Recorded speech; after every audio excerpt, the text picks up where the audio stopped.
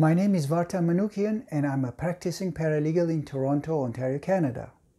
If you're new to my channel, I thank you for joining and don't forget to click the subscribe button below.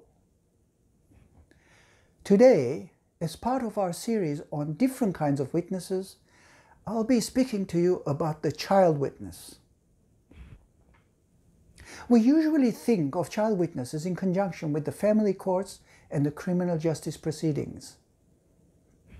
Unlike adults, the reception of evidence of a child witness has undergone significant changes over the years by the Canadian courts and has overcome various myths. Specifically, the belief that a child witness's testimony is inherently unreliable and children tend to exaggerate their testimony. Historically, children were expected to be able to explain that they will burn in the everlasting fires of hell if they lied under oath.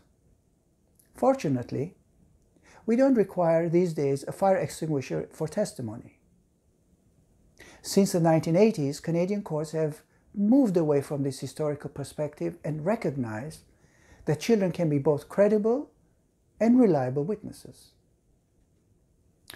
Regardless, a child under the age of 14 is presumed to be not competent to testify until so determined by the trial judge.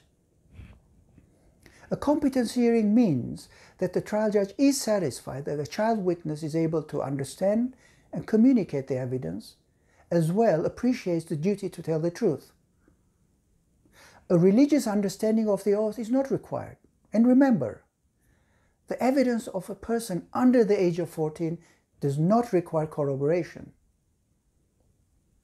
Although a competency inquiry is conducted by the trial judge, it is good practice to have the legal representative calling the child witness do it, because of the child's familiarity with the legal representative. Know that this is a function of judicial discretion. The courtroom is an intimidating place for many, and children are no exception to this. Accordingly, various courtroom accommodations have been applied when a child witness testifies.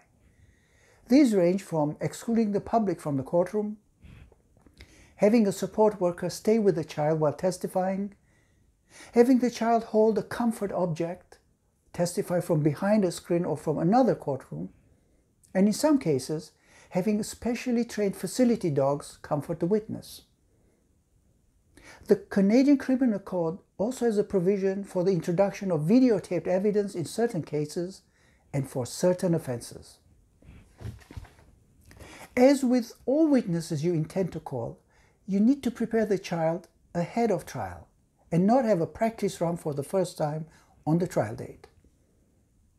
When preparing a child witness, speak in simple terms and explain the oath, mechanics of trial, the courtroom layout, and who will be attending.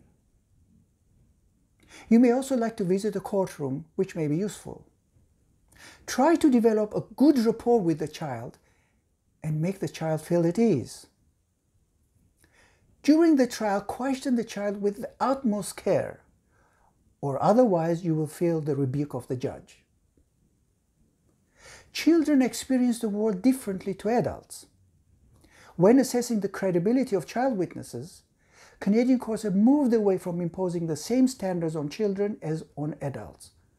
However, the credibility assessment of children is generally approached in the same way as for adults.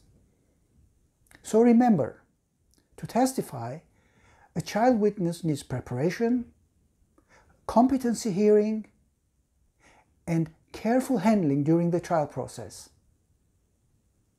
The law as it stands now recognizes that children can be both reliable and credible witnesses. If you like this video, click on the like button and check out the next video in the series, The Witness with Mental and Intellectual Impairment.